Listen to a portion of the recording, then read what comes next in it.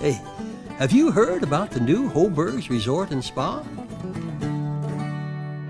Glenn Morshower here. From the turn of the last century, Hoberg's Resort was a legendary getaway, just a short drive from Napa Valley in the mountain wine country. The resort attracted everyone from celebrities to sitting governors of California, 49ers to families from all over the world. The mid-70s brought a whole different life to Hoberg's when in 1973 the Maharishi Mahesh Yogi bought the resort from the Hoberg's family heirs and made it into a meditation and yoga training center.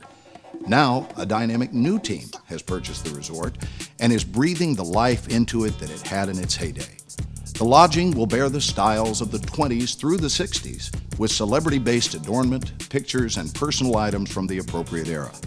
The new spa at Hoberg's and a wide variety of amenities will define the casual elegance of the resort. Come revel in its history as the new Hoberg's enters the 21st century with its state-of-the-art technology, sustainable and eco-friendly footprint in the mountain wine country. I'm proud to be a lifetime vacation member myself at the new Hoberg's Resort and Spa. It's my kind of place.